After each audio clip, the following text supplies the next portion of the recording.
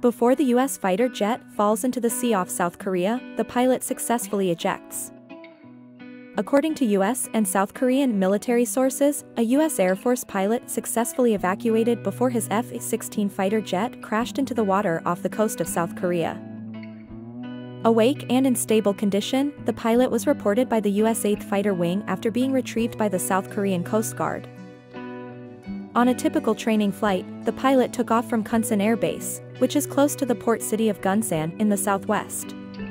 However, an unidentified in-flight emergency occurred, forcing the pilot to eject from the aircraft. The investigation into the reason for the in-flight incident is ongoing, according to the 8th Fighter Wing.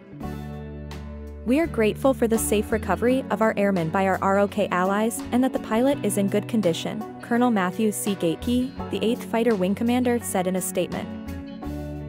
It follows the November 29 crash of a U.S. Air Force Osprey aircraft during a training operation off the coast of southern Japan, which claimed the lives of all 8 occupants.